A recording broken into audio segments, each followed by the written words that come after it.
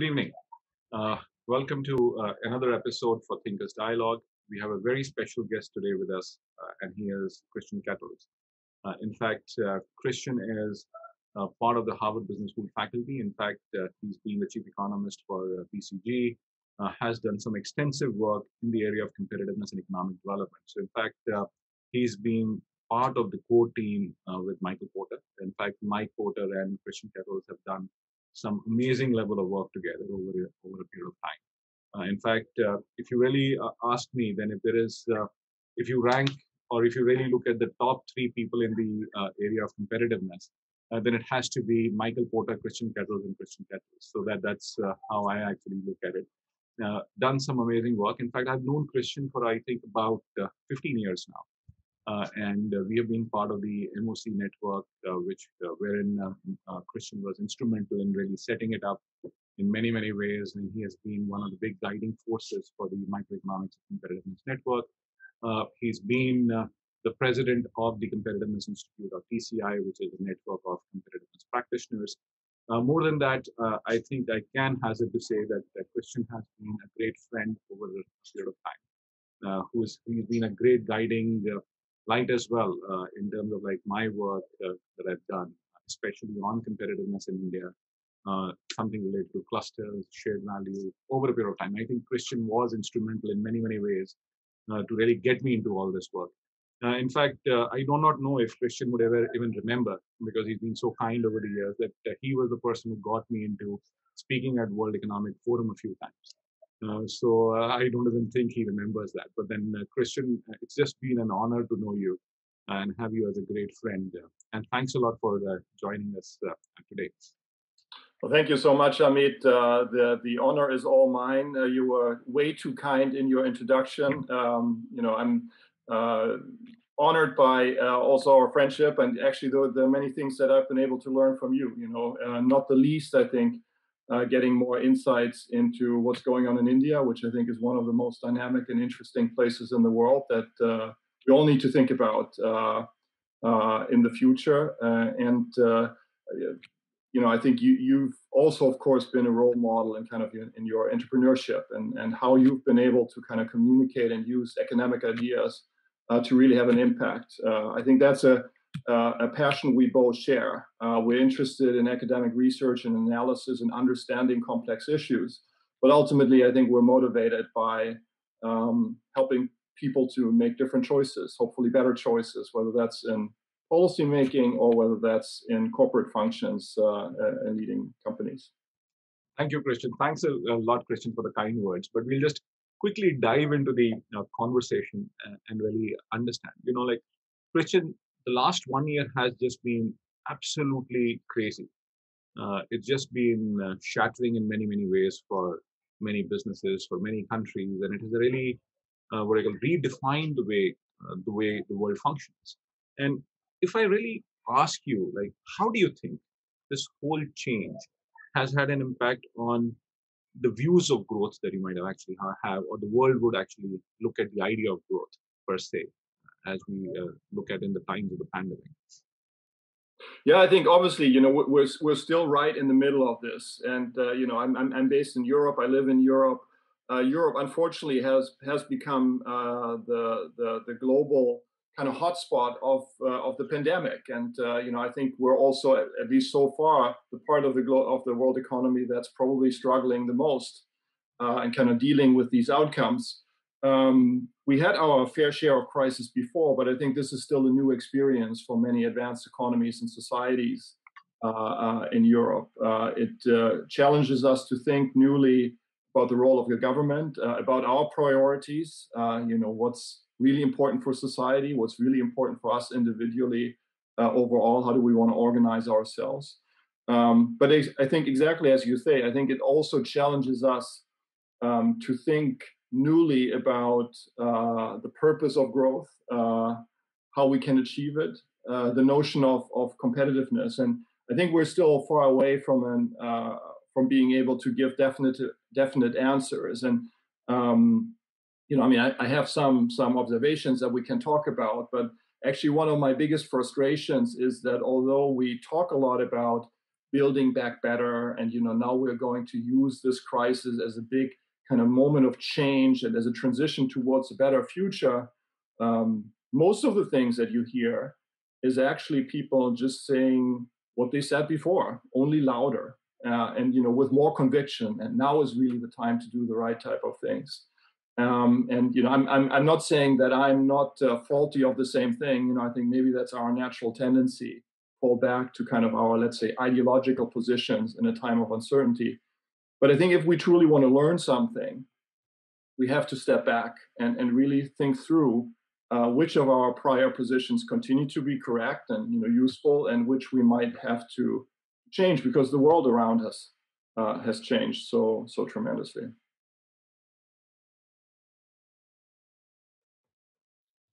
Christian, you make a very important point, and that is, how do we really look at what are the prior positions that were correct for us, or how we have actually gone back to the set of beliefs that we were actually holding, or set of ideas that we were holding? I'm sure you have gone through this yourself. What do you think was one of the prior positions that you have actually adhered to, or something that you've actually wanted to relook and rethought and looked at different ideas? Yeah, I would point on two things where I really think we need to think in a different way than we've usually done in our analysis of competitiveness, kind of the underlying drivers of productivity and innovation, and often long-term prosperity trends. So I think one thing that we have done in the past and is really to look at the inside. We try to understand a location, a country, a region, a city. We try to understand its clusters, its sectors in which it operates, the business environment, and so on. And then, develop thoughts on how we can improve that. But it was often an inward-looking diagnostics. And in some ways, it was a reaction towards, I think, other approaches that have talked about growth strategies for locations that have kind of been location neutral and said, you don't actually need to understand the minutia of this country or region, because there are some fundamental truth about what drives growth. And it's just applying these kind of general lessons to that location. So I think we always were different in the sense that we saw, we don't have one answer for every place. We have a framework, but that has to apply to this place. Now what's new? Obviously, I think the crisis has had an impact on these fundamentals within our locations, whether it's a city or a region or a country. And those changes are actually not so different from what we've seen in the past in terms of crisis. Companies have looked at their R&D expenditures. Countries have focused resources on other things, health policy and so on, that were urgent priorities to address. But I think the real change is that the world around us is changing. We see the core of global economic activity is moving to Asia. That was a trend that was also the case before, but it has been accelerated, through the different responses that we've seen in Asia to the pandemic, maybe the slower responses or the higher impact that we've seen in Europe. Digitalization, again, another trend that had been before, but has been massively accelerated through the crisis. So we have to think through what that means. There might be other things, the macroeconomic policy environment that we are facing, the shape of the geopolitical system, including the trade system and so on, might be changing, and so on and so on and so on. What that means is that while locations haven't really changed, in terms of their assets and capabilities, the value of these assets and capabilities has changed quite a bit. And to give you one concrete example, I live in Sweden, but I grew up in Germany. If you think about the German car industry, which is enormously powerful wealth generation machine, but it is now affected by a very different geopolitical environment, and obviously the transition in terms of carbon intensity and how we operate cars and so on. So there is a total redefinition of the values that this sector has, and it's not only positive or only negative. I'm quite optimistic that the sector will be able to kind of reinvent itself. But it basically means that while what we see there hasn't changed, the value of their assets and capabilities in the global environment has changed quite a lot. And I think that this is something that we really have to work into in our competitiveness analysis in a much more systematic way than we've done it before. And, I mean, maybe we need something around the diamond, that kind of reinvents or re-recognizes the environment around the diamond in this new world. That's one point. The other one is maybe even harder to kind of describe in a very clear way. But the whole notion of competitiveness is driven by a strong focus on productivity, and basically because there's a lot of evidence, a lot of research that shows that productivity differences ultimately are the critical driver in terms of kind of in a mathematical sense explaining why some locations are so much more prosperous than others. But it has also kind of led to a maybe a bit narrow focus on kind of GDP measures, on average prosperity, as the type of kind of yardstick of whether the competitiveness that you've created in your economy ultimately generates wealth for your population. Now, we've always known that, and also said, hopefully, in our presentations and work, that there's no reason to think about it this narrow way. We have to think about inclusive growth. We have to think about, how is a normal person in society doing? What are the opportunities, the economic opportunities and conditions that they're facing? We have to think about the non-GDP parts of prosperity, whether it's climate change, whether it's health, whether it's inclusion, whether it's personal rights, safety, and so on. So there's a much broader sense of these goals. I do think that this crisis has kind of refocused people's minds on what is really important in terms of our quality of life and what type of life we aspire to. And so I think if we want to be relevant as people that do competitiveness analysis, we need to be much more thoughtful in how we build this in.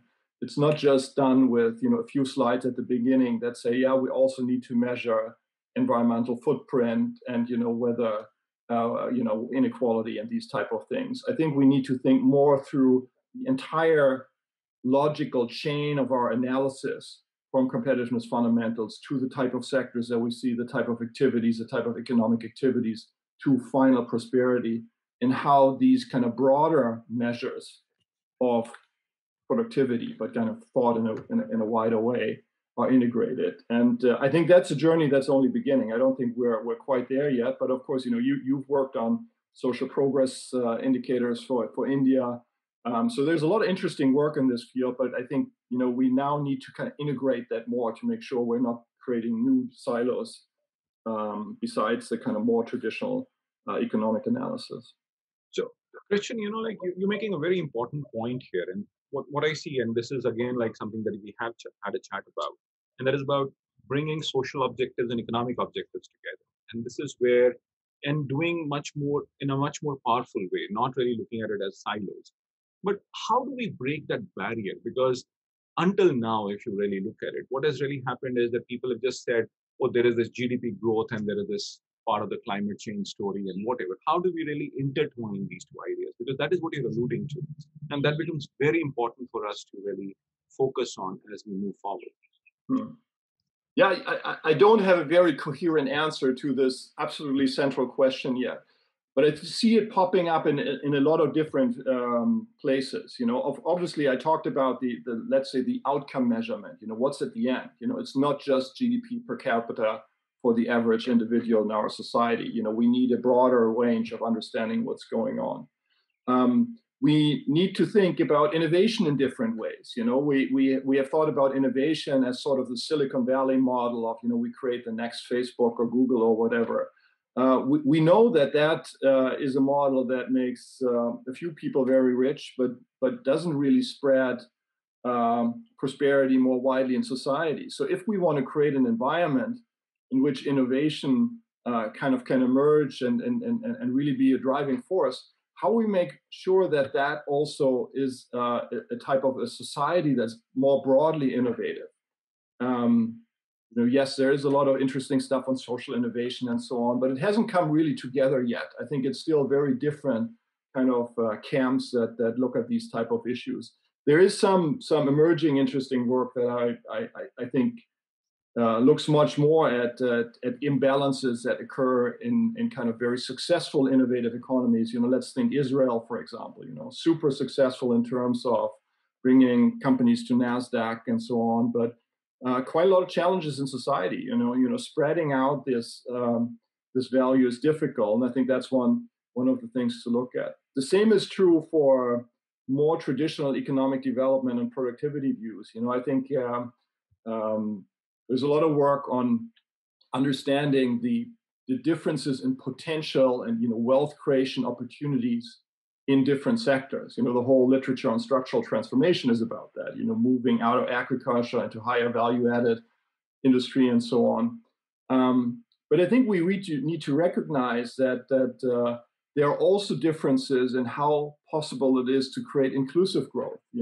Things like food production, for example, things like retail. These are sectors that are not at the top of the productivity distributions, but they are important entry points for people to kind of come into more organized modern parts of the economy. And if we raise productivity there by 5-10%, we affect many more people's lives than if we make our biotech sector, which is, as we know now, also very important, but if we make that so much more important. So I think we have to bring this perspective in many different aspects as we're shaping our strategies to upgrade competitiveness in locations. So, Christian, like what I hear you say is something very important, and that is you're talking about views of growth from a microeconomic point of view, and that is where you're bringing the whole aspect of innovation into the picture. And then how do we really take a step wherein wealth creation that does happen, which is more equitable, which is more more distributed. And because what we are really seeing in the world is this whole huge set of growth of enterprises which are controlling wealth, controlling information, but that has an impact on competitiveness per se, or what you would call as microeconomic competitiveness. So how do we really set that right? Because what you're really saying is at the heart of the problem itself. Because if they are going to be talking about huge wealth at one end, you're talking about disparity at the other end. That is actually going to create challenges as we really move into the future. Yeah.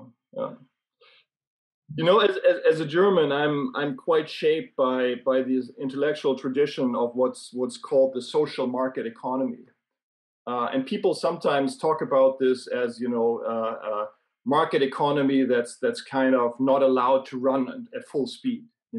That's kind of tamed. I think actually the idea is a different one. I think it's an idea that is very market oriented in the sense that it strongly believes that the market mechanism is enormously powerful in creating prosperity, also shared prosperity and innovation and kind of fair distribution of outcomes. However, and this is where the social comes in, it recognizes that you need to create this context for effective rivalry, functioning markets, and competition. If you have a market that sounds open, there's private enterprise and there's no intervention by government and so on, but there's one company that really totally dominates this market, we know that this is not leading to efficient outcomes. This is not the best way to organize this. So I think we need to create a structure that thinks much more about how can we make more people competitive, more firms competitive, and create structures that then create not only high aggregate but also widely shared prosperity. So it's a very different idea from distribution, that says, everybody gets his or her universal personal income, because we tax the Googles and Facebooks of this world and then we redistribute. We try to think about, how can we make sure that these individuals actually can be value creators and be competitive and productive.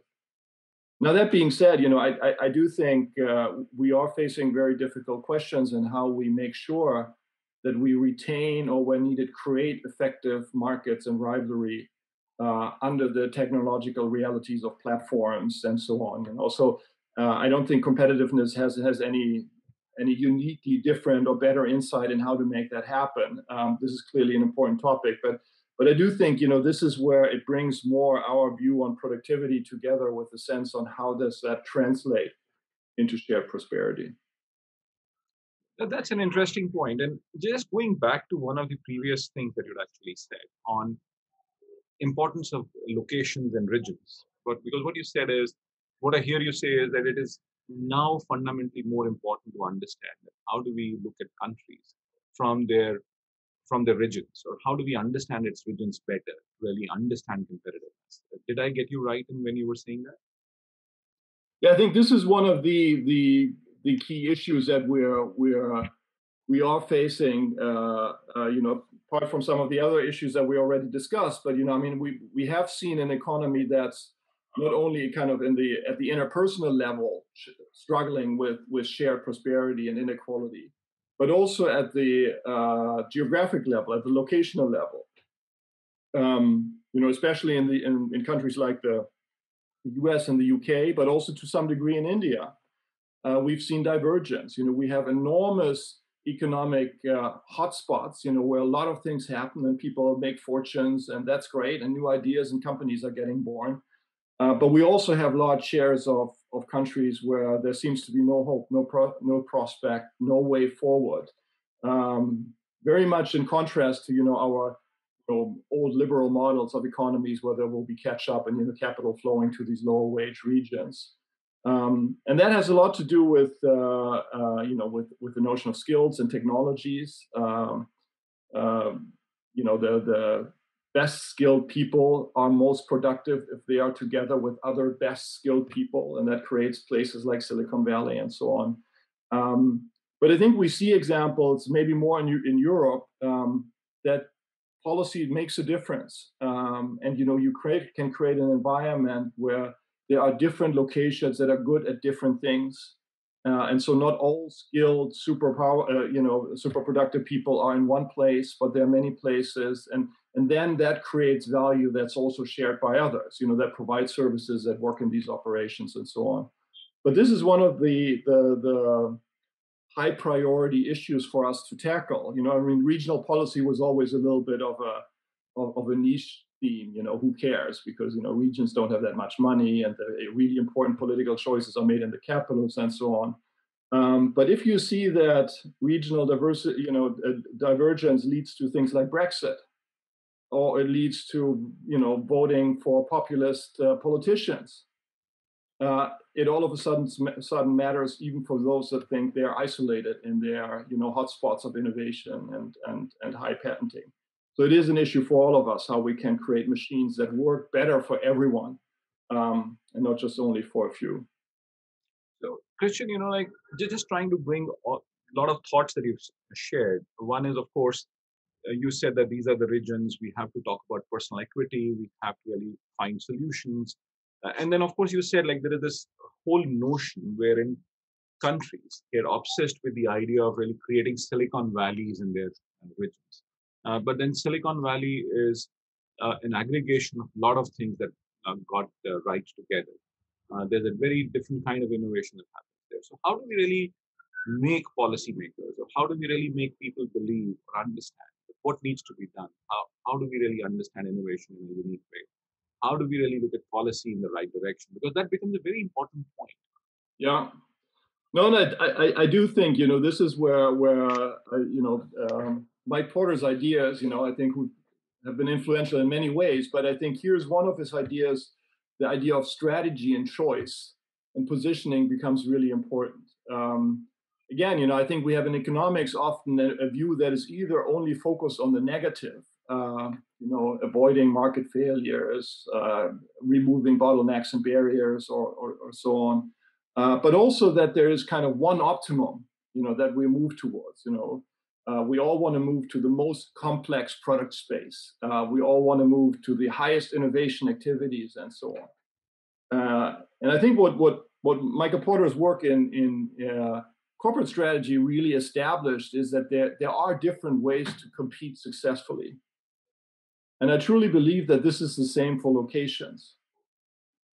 We can get inspired by Silicon Valley. It's in many ways a fantastic machine, of really transforming many industries, fantastic ideas and new products and services. But you still have to choose and shape your own destiny for your location. In many ways, that's much harder than just trying to copy and benchmark somebody else. Here in Europe, we had this phenomena when Nokia was still in its heydays. Everyone went to Oulu, the city in Finland, and said, wow, these are the innovation leaders. We have to do exactly like the guys in Oulu. Well, but then, Nokia lost its luster and, Apple took over, and now we're not benchmarking Oulu anymore.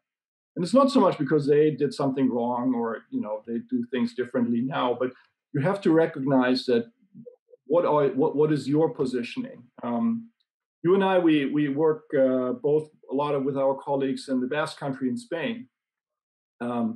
They made, after Franco, when they kind of reestablished their notion as a region and what they wanted to do, they saw around them all the talk about services and manufacturing and industry is the past, and you get out of this and non-tangible assets and so on. But they decided that our past and our capabilities are in industrial activities and manufacturing. And so they focused on that. And they've been very successful with this. Now, whether that's the right answer for the future, who knows? But they have made their choice and they've aligned a lot of their activities around being as good as they could be in that market that they decided for themselves. I think that is really something that we need to focus much more on. The problem is that in economics and in economic policy advice, this notion of strategy is there are very few experts. A lot of people like to use the term, but in fact, there are very few people that are able to play in that space. And so what we get is a lot of functional specialists that say, no, I'm a specialist on, let's say, special economic zones, and so everybody should do a special economic zone. Or, you set up very fancy goals and say, well, we want to reach this type of growth or something. But this integration on what's the value that we want to propose as a location, how does that trickle through to activities? I think that's really something that, in my view, is just not done enough. And this is what we will actually need more in the future, I think. So, Christian, you made two very important points. One was, of course, you talked about countries wanting to move towards, or locations wanting to look at more complex product spaces. And then, of course, the other thing is how does a location or a country or a region find its unique strengths or capabilities where it should focus on? When you talk about both these things or ideas seem to be divergent, because when you talk about Hausmann's idea, then you're talking about moving forward to complex spaces and really creating value added there or whatever. But what we are saying is that we need to understand our existing strengths and build accordingly. How do we really bring these two ideas together? Or there is some divergence of views, or we can't really get to agree on that. Yeah. Yeah, first of all, I am a big fan of the complexity work and, what Hausmann and his colleagues have done. I think it has provided a lot of insights. It provided very useful data, I think, for us to think about the role of sectoral composition of the economy. I think we know that richer locations are active in different industries than poorer locations. And we also know that richer locations are supporting a broader set, so a more diversified portfolio of advanced activities than poorer locations. I think the question is really, what does that mean for policy? Should we actively try to focus on the right sectors, getting into the more complex industries, and see that as the way to create prosperity, sustainable prosperity? Or is the emergence and broadening of a more complex activity space in a location not actually the result of underlying changes in competitive capabilities and assets that you're creating. I think that leads to quite different policy choices. And obviously, if you listen carefully to Hausman, for him, activities are basically the signs that you have underlying capabilities. So I think we don't have any disagreement there. I think it's more in the translation to the policymakers that hear that, okay, so automotive is great because, that's on a higher complexity stage and it's connected to a lot of other sectors. So if I do that, I can diversify into a lot of other areas. So let's subsidize automotive companies or create my national automotive champion. What we would argue from a competitiveness analysis is to say that that's the wrong way to look at it. If you create an automotive sector, that's great, but it will have to be built to have these positive implications. It will have to be built on shaping conditions in which automotive companies can be productive, innovative, and competitive also in international markets. And for that, it's much more about thinking through the competitive advantages that you want to create in your location, and then seeing the sectors as an outcome rather than the other way around. So, Christian, you said looking at international markets, and this leads to a very important question on globalization. How do you think, or what do you think about patterns of globalization at this point in time? And then, of course, how do you think globalization is changing as well, or it is getting affected because of the pandemic? There is so much change that has actually happened in the last 12 to 18 months, which might actually have a very profound impact on how the world operates in the future. Yeah. No, absolutely. I do think clearly the global landscape is changing.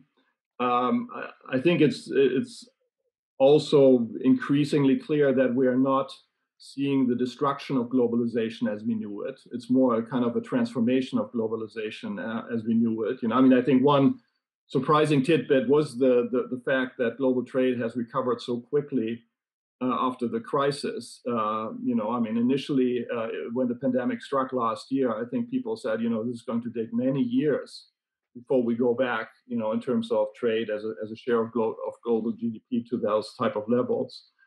In fact, it happened very quickly. That had to do with the specific nature of this crisis and so on. But I think it's more a marker that we should be careful not to kind of take too many, make too strong an argument about things that are happening. Now, more fundamentally, I think if you look at what is happening, the last phase of globalization, with China joining the WTO and really global trade expanding so much, was driven by a combination of technological changes, both the ITC revolution, but also container ship and so on, that really made it possible to create global value chains and really leverage the advantage, the competitive and comparative advantages of different locations in the world in global value chains. So technology change played a big role, but of course also policy changes that led to a reduction of tariff barriers, a general opening up of many business environments and so on. And both of those led to the growth of globalization.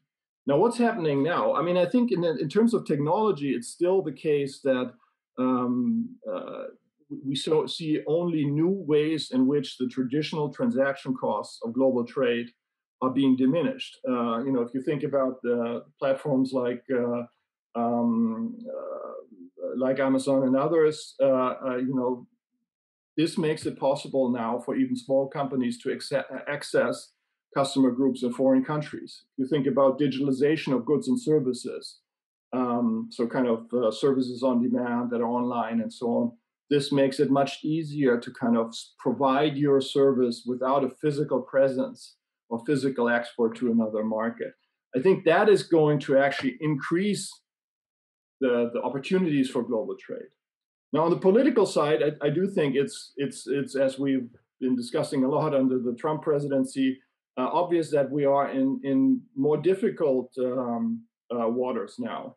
I think there's we can less rely on established global rules, the system of the WTO. We probably see more discretion in policy choices of individual countries. But even there, I think it's not so simple to say, we just see a new era of protectionism. We see a new era of complexity. A lot of FTAs, a lot of individual free trade agreements, and so on, but not the global solutions that we had in the past.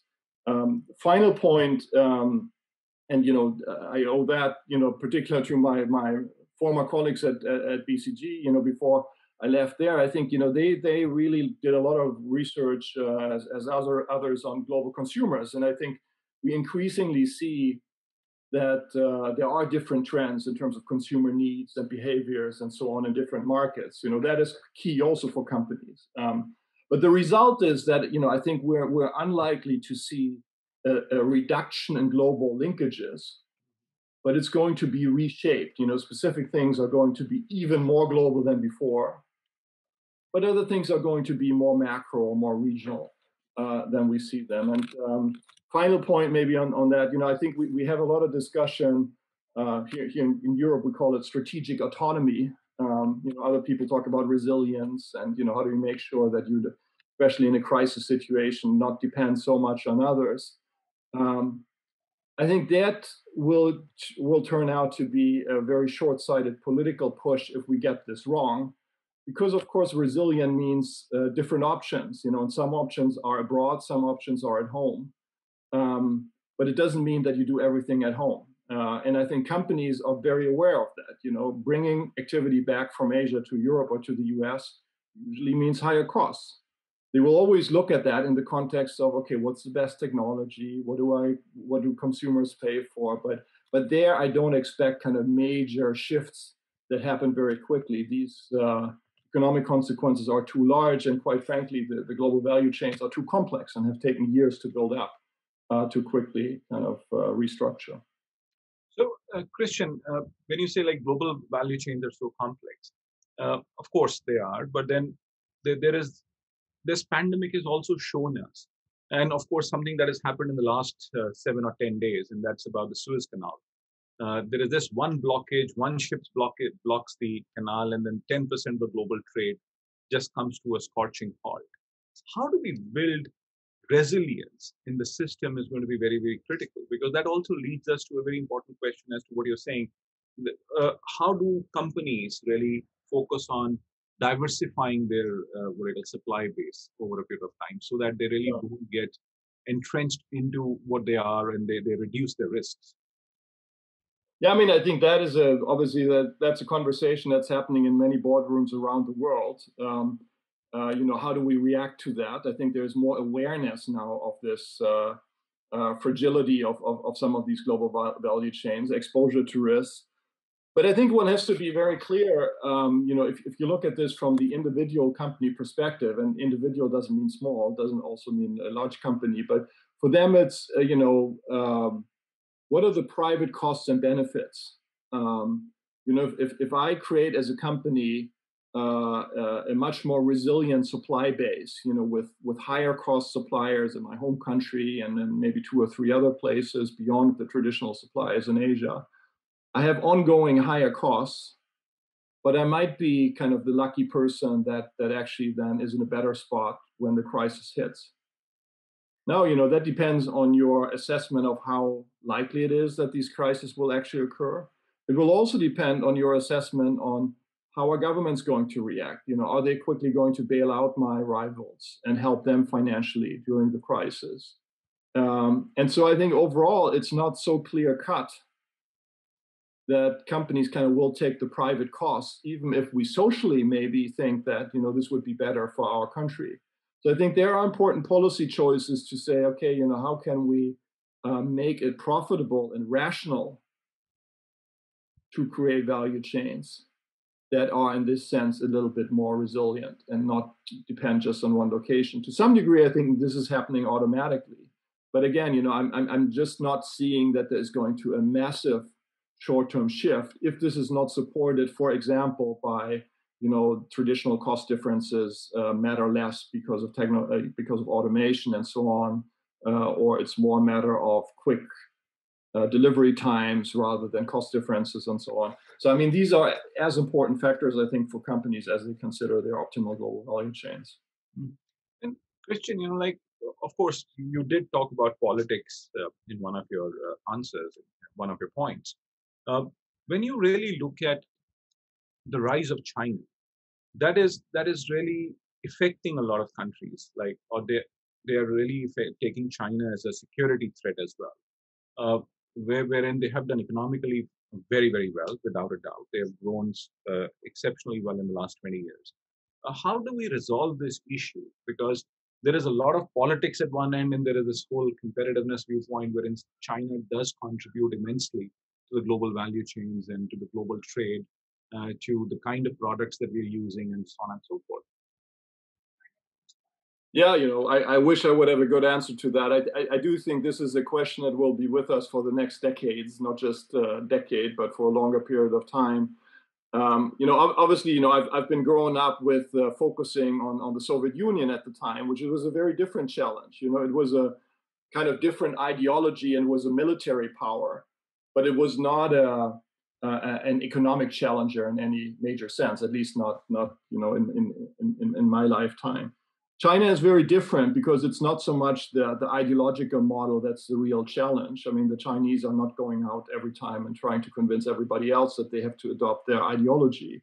But it is, as a growth machine, and quite importantly, I think also in the pandemic, I think the argument increasingly in Asia seems to be, and especially from the Chinese, but not only them, that, well, this is actually the more effective way for our societies to be run.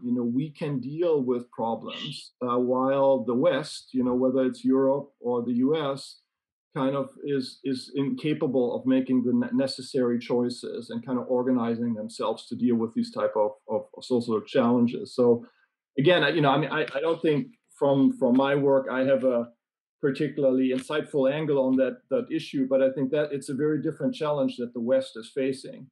And ultimately, I think we have to show, we as Western nations, we have to show that we deliver solutions to the global challenges in terms of climate change and so on, but of course also to the prosperity of our populations, to addressing their needs. I think that's much more going to determine where we're going to go than simply kind of the values of liberal society that I strongly believe in. But the challenge is coming from a different model that says, no, it's only about what we deliver in terms of outcome as effective government. Christian, like when you talk about the liberal view to the world, without a doubt. But then this pandemic, and of course the challenges that the world has actually, or the challenge that the world has been facing over the last few months, this has also given rise to the ugly face of discrimination in many, many ways. You've had this movement of Black Lives Matter. There has been more discrimination that we hear of in other parts of the world. How do we resolve it? Do you think, because of course it does go back to your point in terms of like, how do we really talk about GDP versus inclusion or versus social development, social progress and things? How do we resolve these issues? What do you think enterprises can actually do here? Because that's going to be one fundamental point, because I think the conversation somehow is saying that, oh, there's something in the hands of the government, but there is a lot that is in the hands of the corporations as well.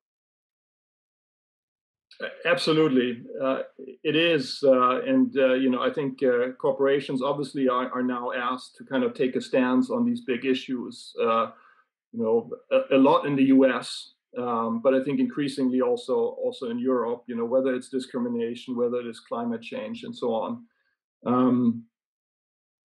I must admit, I think we clearly need to rethink what the right balance is here. They are an important actor. And, as we think about competitiveness, we always talked about public-private collaboration. Everybody has to press the buttons that they can address. And it's a kind of team sport. It's about concerted action and orchestrating that action. That's also true for these social challenges. What I'm, though, also worried about is that a politicization of what companies do, what, for example, universities do, is also very, very problematic. Now, I don't want this to be an excuse not to act on these social issues. But I think there need to do something there. But it is actually a fine line to walk. I think there are some things, and again, Mike Porter has, with his shared value work, I think made a huge contribution to show that, it's what companies do is not just kind of a license to operate, but actually by their very actions as businesses, they can provide social value. And I think there's more that can be done there. Our work on clusters, I think, now during the pandemic has shown that it's also about the collaboration of individual companies with each others and with other entities, not only to create more profit, but to address issues that are out there, problems that need to be addressed to society. But then there are also other things that are, I think, generally political issues. So it is about us as political systems to set the right type of rules and regulations to make sure that there is no discrimination and we can have an inclusive and open society. I don't think we can push that to companies.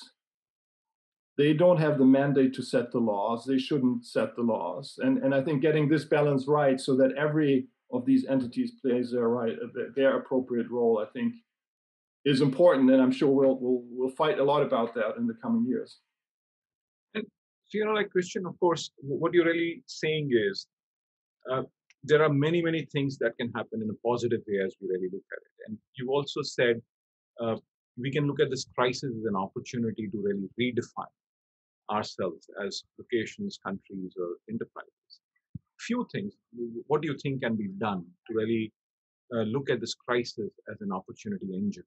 Because why I ask you that question is important is that when you talk about the previous crisis or a pandemic that happened in the 1980s, 1920, it gave rise to the roaring 20s.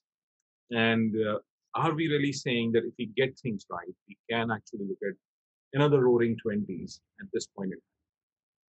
Yeah, I mean, obviously, I hope so. I'm not sure I'm quite so optimistic. I mean, obviously, the 20s was also after the war, and there was a lot of pent-up demand from that. So I think that maybe was more important than the Spanish flu when coming beyond the pandemic. But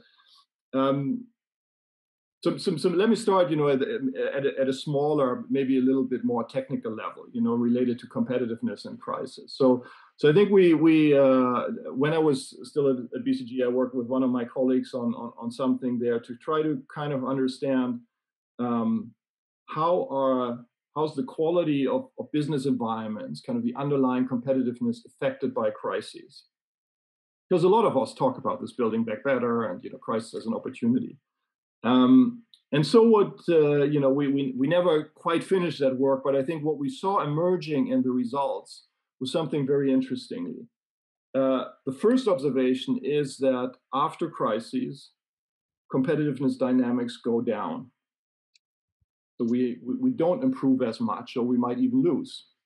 So on average, there is a cost of a crisis, and that's basically not so surprising. But I think that comes out in the facts as we showed them.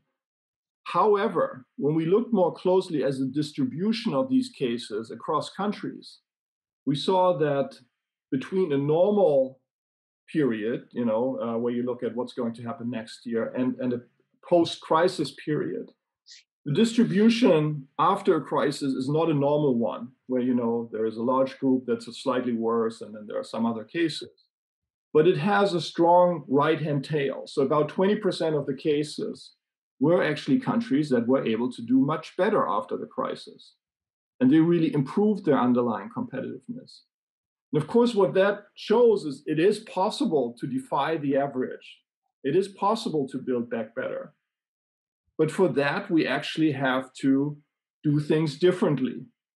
And, Manker Olson after World War II argued that this happens if institutional structures are kind of disrupted by a crisis, by a shock. And so you're able to make political choices that you weren't able to make before.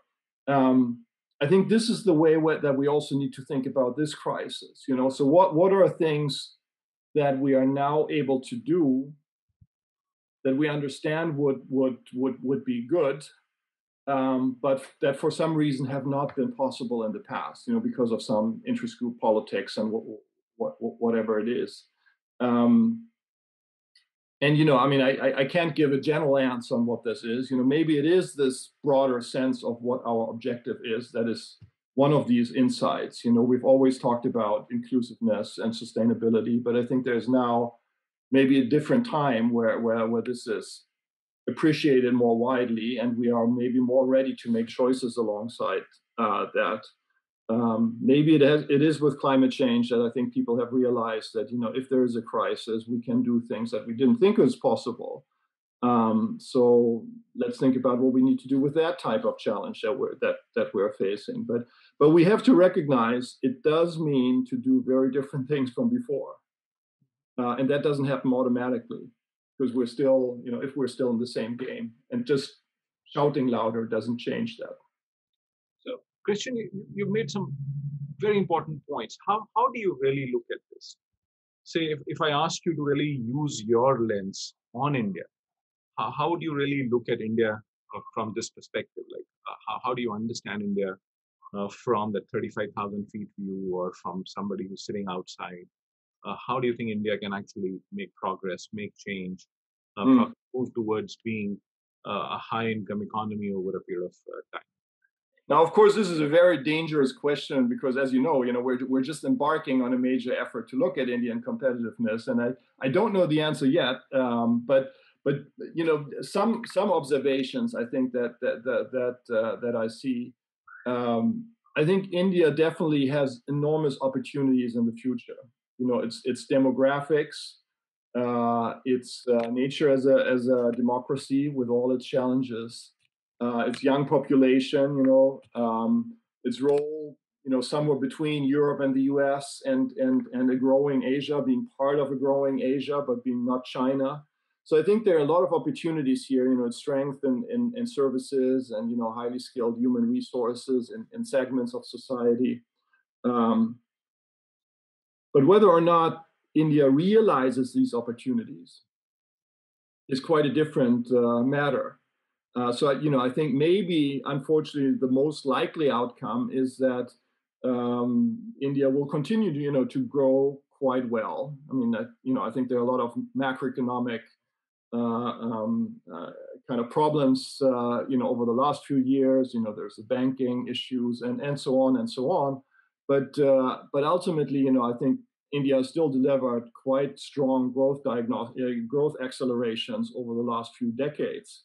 We often forget that because we look at China, but India has really been one of the key growth stories in the global economy. So I think that can easily continue, but to break out of that and really fully use the opportunity of this young and growing population will require kind of rewiring the system in some ways. And I hope we can contribute to that thinking process. But again, I think for India, it's more the opportunity and how do we realize the opportunity rather than the downward danger of total chaos. I think is relatively limited. It's more the question: how far can we go in drawing on the deck that we've been given? So, Christian, we have a very interesting question from one of the participants here, and he says, today, when the market economy model is not working well, companies are calling to stay in the market. Yet the market share or share market in countries is booming.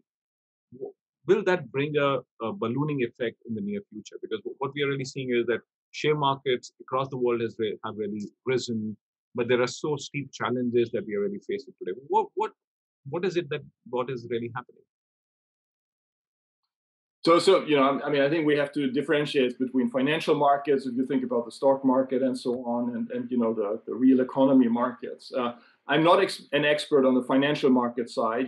I think we at the moment see a very interesting phenomena. In the U.S., there's a lot of cash that households have received or saved, which is now going into the financial markets. And sometimes now they challenge hedge funds and so on. So something is happening there. India, to some degree, also China in the past had very many retail investors that kind of drove the market and so on.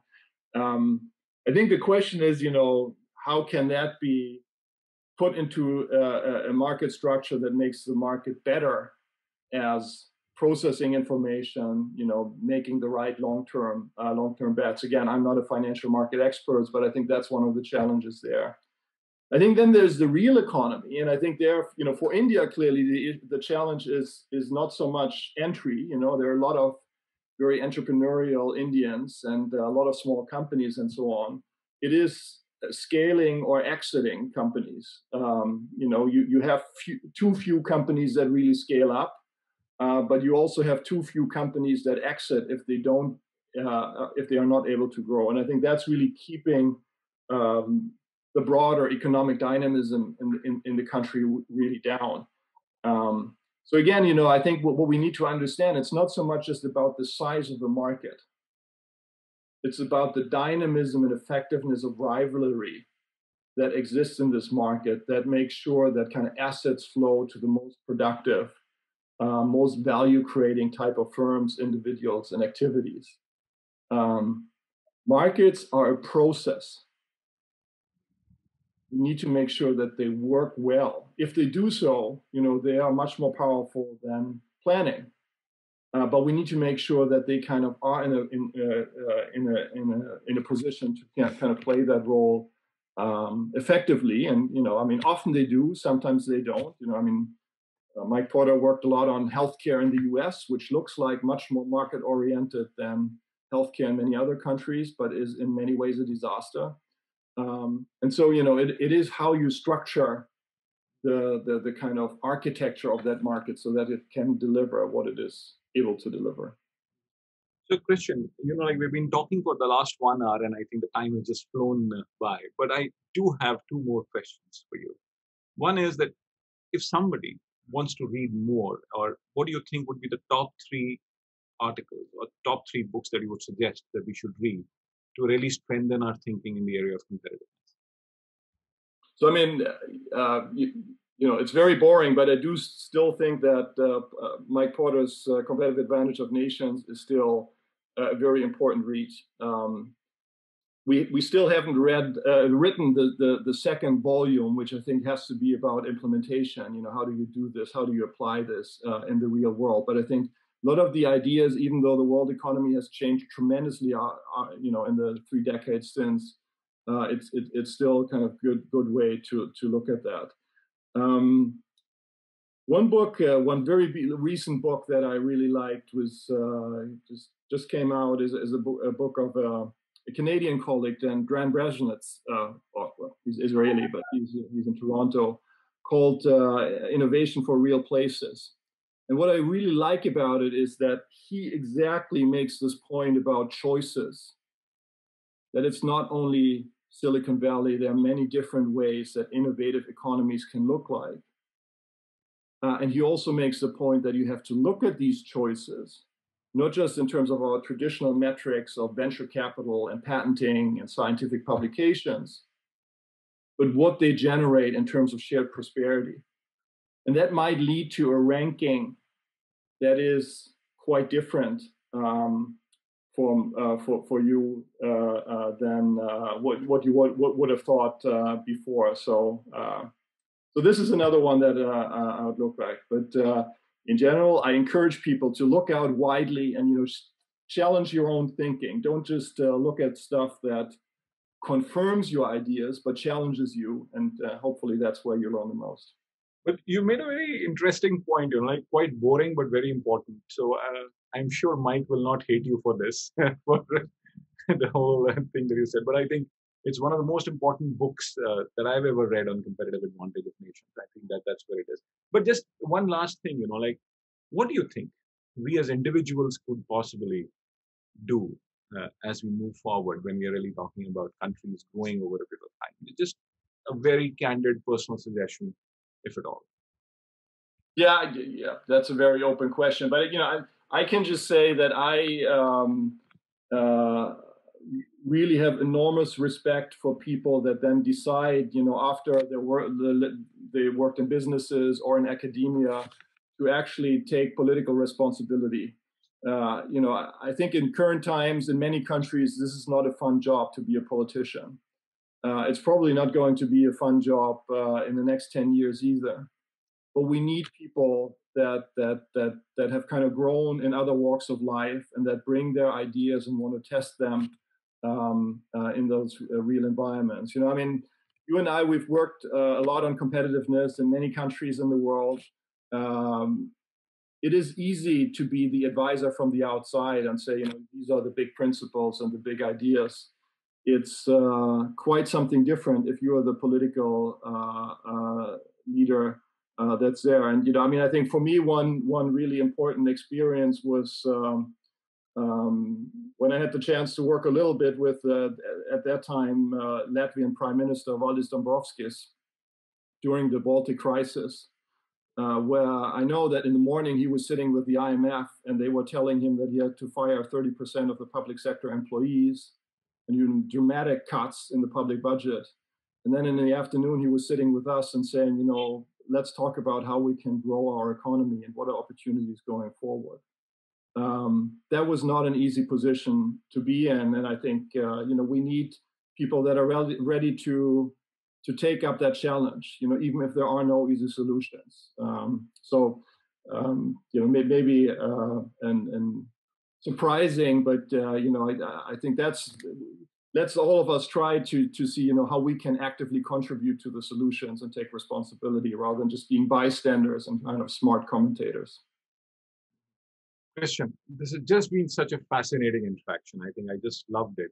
We could have gone on for hours on this, but this has just been one of the most insightful interactions I've had on competitiveness, economic development, what we need to do as we look at things, and how do we question our assumptions, and how do we really look at the way forward. But having said that, thanks a lot for joining in today. But just as a side thing, Dan is going to be joining us for a conversation, the book that you referred to, Innovation for Real Places, on May 12th for a conversation platform. I didn't know that, but that's great. So Dan's going to be there. Just as a recollection, you introduced me to Dan at one of the Harvard meetings or whatever, and that's how we've always remained in touch. So that's where it is. And thanks a lot, Christian. It's just been such a pleasure and an honor to have you with us today.